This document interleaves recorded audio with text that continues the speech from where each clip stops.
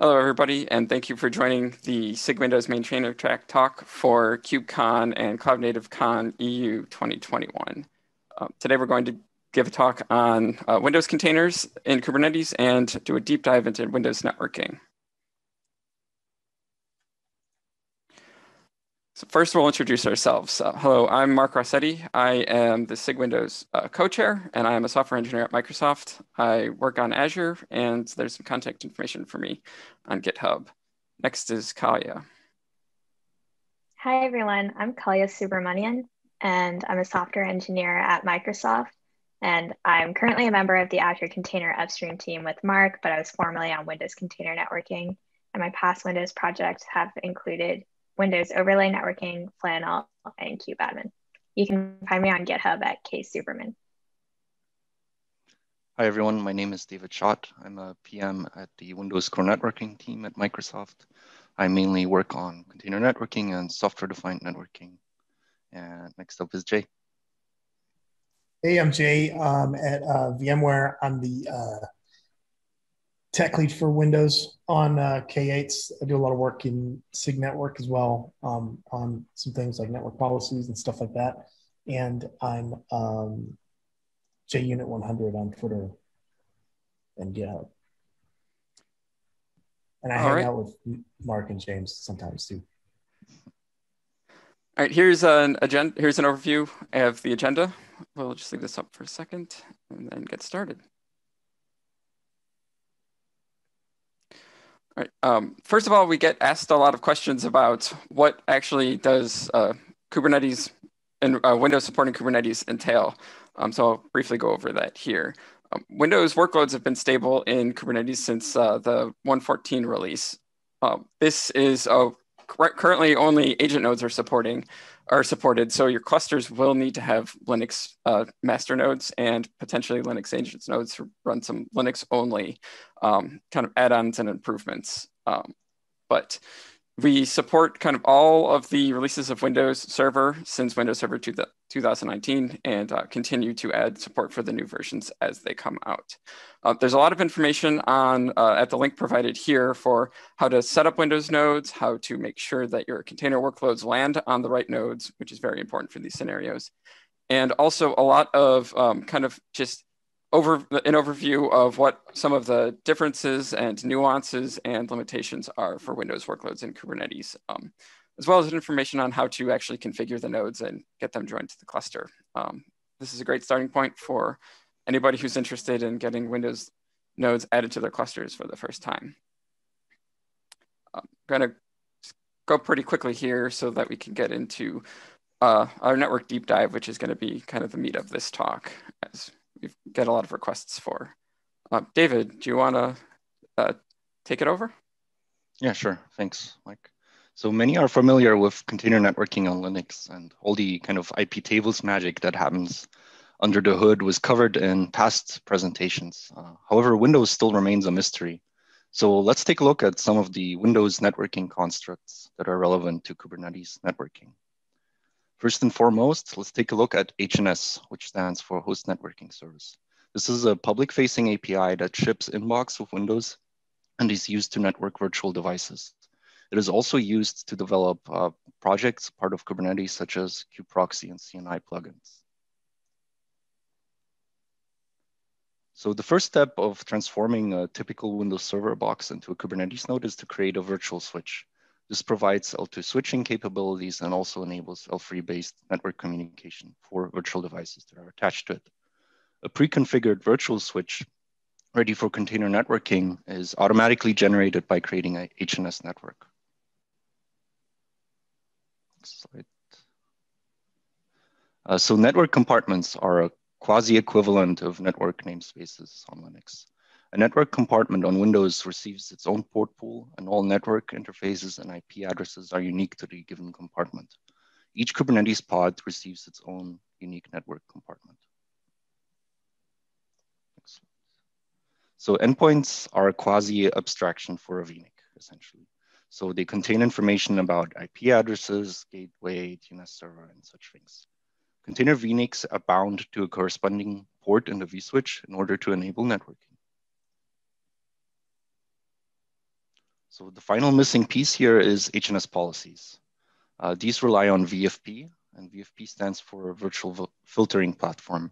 This is essentially a virtual switch extension that allows us to define rules to process incoming and outgoing network traffic and apply actions to them. The HNS policies resource is used to program VFP and plumb rules that can apply load balancing, network address translation, and much, much more to network traffic.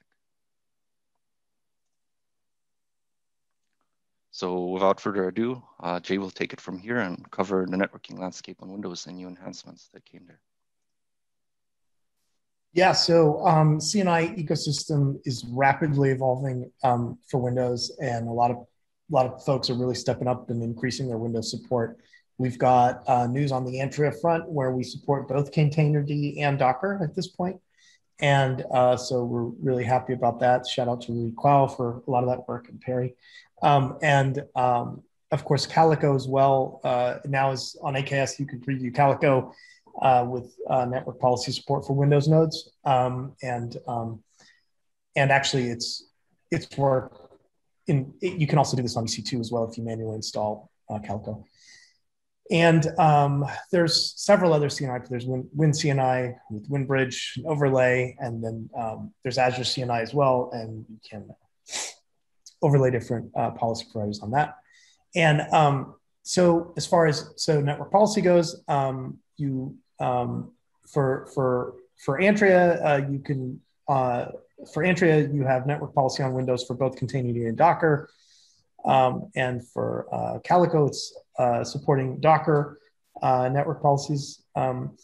And below, you can see a screenshot. We now have updated the upstream Kubernetes network policy tests. We have a PR in flight, and we have a demo of this on the recent TGIK episode if you're interested in watching, where we have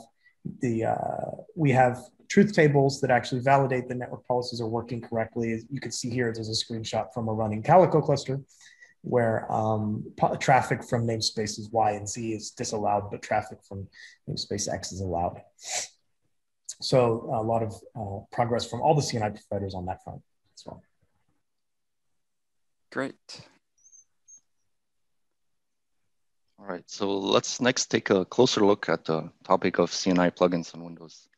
CNI plugins on Windows are invoked the same way they are on Linux, with the container runtime calling a CNI plugin. Essentially just reads a CNI configuration file and any additional CNI args, such as what command to execute. So with the announced future deprecation of Docker shim, the Windows community is actively moving to Containerd. Let's take a minute to explain some of the differences with respect to runtime and CNI interaction. So the original Docker shim workflow on Windows has a drawback in the sense that there are repeated consecutive CNI calls that need to be made for each workload container in the pod. One possible flaw is that in step 9 displayed here, there's DNS information that needs to be set in registry keys. In theory, this can even become a problem because this information gets populated when the container is already running. There is no guaranteed DNS readiness on pod startup if step 9 were to take longer than expected to finalize. So could be some race conditions with this workflow. Next slide. So for completeness, here's also showcasing how there are multiple consecutive CNI calls for pod teardown on the Docker shim workflow. And yeah, this previous problem was overcome by introducing a new HNS entity called a namespace. So the namespace contains a reference to the network compartment unique to a pod, the HNS endpoint, and containers that will be placed there. This enables us to update the workflow so that there is only one CNI add call per pod creation. Some sample plugins that are enlightened to use this workflow can be found at aka.ms/wincni. So next up is Kalya. She will be talking about kubeproxy and load balancing improvements. Thanks, David. So for the past few releases, we have been really focusing on making load balancing configurable for Windows container networking. So we've introduced direct server return, which is known as DSR, and that's a new load balancing mode, and the previous default was non-DSR. So DSR is a kube proxy feature because That is the Kubernetes component that's responsible for programming the HNS policies, which handle load balancing. And in the non-DSR flow, the packet is routed to the host container port for load balancing resolution. And then the packet leaves the host with the host IP as the source IP. In DSR, the backend pod IP is selected in the originating container port. So the packet leaves the host with the originating pod IP as the source IP. DSR ensures lower latency and greater scalability because we don't have to make that extra hop from the originating container port to the host container port. And this mode is supported in Kubernetes 120 and with Windows Server 2019 or higher. So to enable and set this feature, you have to set the following flags in kubeproxy. You have to set the when DSR equals true feature gate, since DSR is an alpha feature. And then you also have to enable DSR equals true because non-DSR is still the default mode when kubeproxy programs the HNS policies. So these diagrams explain the flow of the packet for non-DSR and DSR for L2 bridge. The flow is a little different in overlay, but the underlying concept remains the same.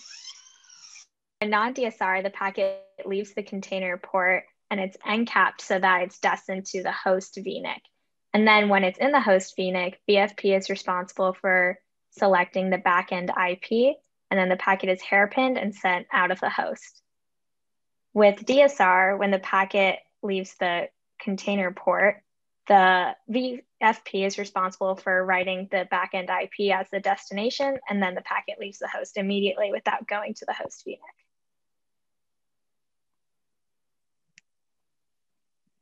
We also have some additional DSR features, such as preserved destination. So this skips DNAT of the service traffic. So the virtual IP or the service IP is still preserved instead of being written with the backend IP of the pod. And so this feature is supported in Kubernetes 120 with Windows Server version 1903 or higher. And so this is a DSR feature. That means the client IP is also preserved. And to use this feature, you just set preserve destination true in the service annotations, and you have to make sure you enable the appropriate DSR flags in kubeproxy as well. We've additionally configured external traffic policy local. So this disables the routing mesh, meaning that the traffic remains local to that particular node. And so this also preserves client IP via DSR, and it's supported in Kubernetes 120 with Windows Server version 1903 or higher. And to set this feature, you just set service spec external traffic policy to local. So the advantages of DSR is that it greatly reduces the resource footprint and consumption of ephemeral ports. It reduces the network latency and it has a better data path performance, again, because we don't have that extra hop to the host VNIC. And then this greatly simplifies the network traffic flow. So if you were to actually look at the flow of the packet, I think it's a little more intuitive with what we would expect when you're in DSR mode. So this is also recommended for Kubernetes network policies because otherwise it'll only work for pod to pod traffic because with DSR, we are preserving that client IP, and it's required for advanced network features such as client IP preservation, which is DSR, and then destination IP preservation, which is the preserved DIP feature. Now, the drawbacks to this is that it is still an alpha feature, so we're still in testing, but this means that we would greatly appreciate any feedback that users have when they're testing this feature out. And you also need to configure the loopback policy in the CNI configuration. So this requires a little bit more planning when you're setting up your Windows nodes. Additionally, if preserved DIP is enabled, the routing mesh is disabled for node port, and this is for health probes to work properly. But this can cause load imbalance problems, so it's something to be aware of. We also have a new feature, session affinity. Betsy worked on this, the Windows Container Networking team at Microsoft. And so this feature ensures that connections from a particular client are passed to the same pod each time. This is supported in Kubernetes 119 and Windows Server vNext Insider Preview build 19551 or higher. And to enable this, just set service spec session affinity to client IP. Another really big achievement that we've made is IPv4, IPv6 dual stack. So this supports native IPv4 to IPv4 in parallel with IPv6 to IPv6 communications to, from, and within the cluster. So this parallels the Linux work that has been done in this space as well. And this is supported in Kubernetes 120 in Windows Server version 2004 and higher. It is compatible with L2 Bridge, but it's not supported for overlay in VXLAN, so keep that in mind. And then see the Windows IPv4, IPv6 dual stack documentation for more info on how to set that up. So with all those networking scenarios, sometimes it might be necessary to troubleshoot. Fortunately, we do have a set of tools in GitHub. So we have a validation script. So this is a PowerShell script that kind of looks and inspects your cluster by running a test scenario with Windows web server, and it ensures that all of the HNS policies are being configured properly. So if that script fails, and that can kind of give you a clue into any cluster misconfiguration problems. And you should also ensure that all of your components are running. So that means checking kubelet, kubeproxy, and CNI logs. And then also just checking those logs to see if there are any immediately noticeable errors. And then you can also analyze the HNS networking state more easily using the collect logs PS1 script. So this way you don't have to manually check it in PowerShell yourself. You can just get the state of HNS and then have that outputted to a text file. And we also have a great Kubernetes network troubleshooting guide that David helped put together. So you can find the link there. And if all else fails, you can always post in the SIG-Windows Slack with your logs and any findings that you may have, and then one of us will help you out. Thanks, everybody. I think that's a great overview of kind of networking. And I'd also quickly say maybe you could even post first in SIG-Windows if you want to bother us. We're always happy to see people come in and hang out. That is a good point. Thank you, Jay. All right, now we'll talk a little bit about kind of the future plans and what's next for Windows workloads and Kubernetes. The big kind of feature enhancement that we've been working towards are host process containers. Host process containers are roughly equivalent to privileged containers on Linux, but due to kind of the nature of how Windows and Windows containers work, there are some differences. Kind of the TLDR for that is that your host process containers are packaged and built, packaged and published just like normal containers, but when they're executed, they actually run as processes on the host, not in a separate Windows Server silo.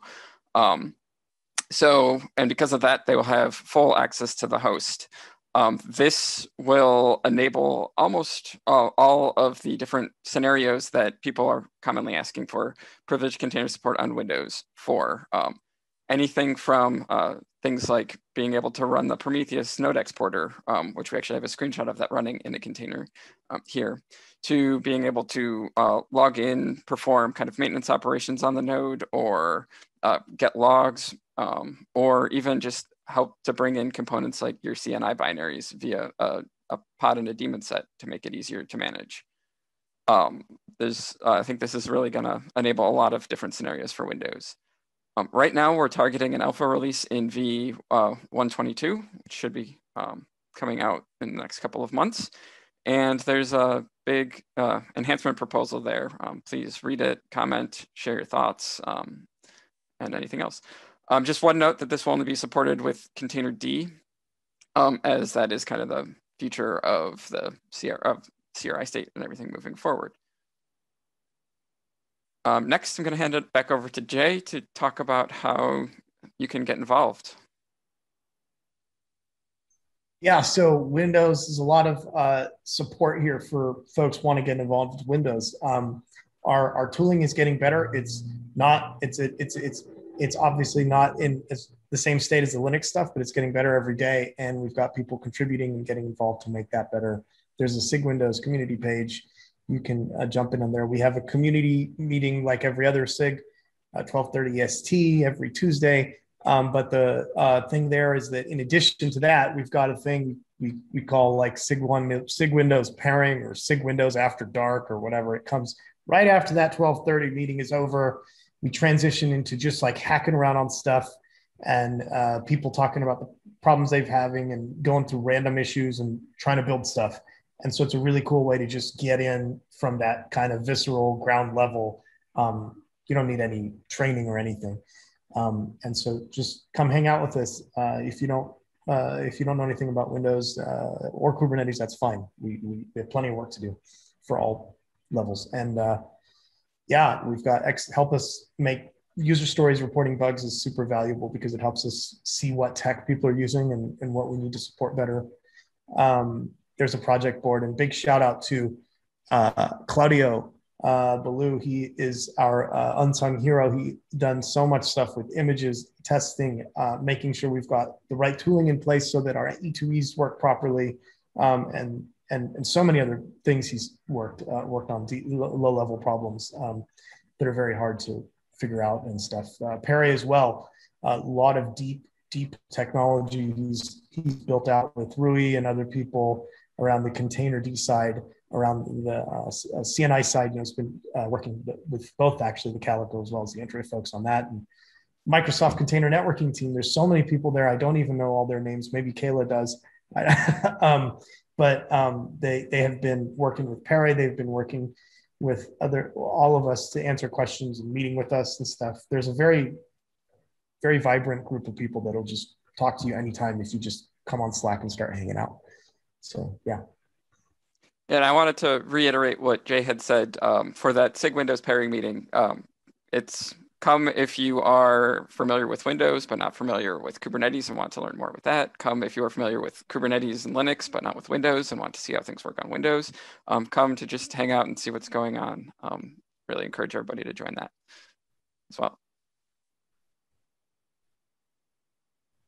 So, yeah. Oh, go ahead. Oh, is this me? Okay, yeah. So Mark is the co-chair. Me and James are the tech leads. We've got a YouTube playlist. I also have, we have a YouTube playlist. We've got the SIG-Windows Slack channel. That's really the ingress point for figuring out what to do. Come join us in SIG-Windows upstream Slack. There is a Google group also for more long-form formal questions. But yeah, file an issue, get on Slack, come hang out with us. That's how we do things. Very, very informal and very active community. We're willing to jump in on anything with you. Thank you, Jay. Thank you, everybody, for talking. We do have a couple of appendix slides we wanted to include in this talk for future reference. If anybody is interested, please download the slides. I believe there's a link to the slides on the schedge.com page. There's just more information on how kind of all of the different networking scenarios work, what's all supported, what versions of Windows they're supported on, and all of that good info here. So kind of just page through these really quickly. And that concludes our talk. Thank you, everybody, for joining. We're going to open it up for Q&A now. And thank you, David, Kalya, Jay, especially for helping give this presentation.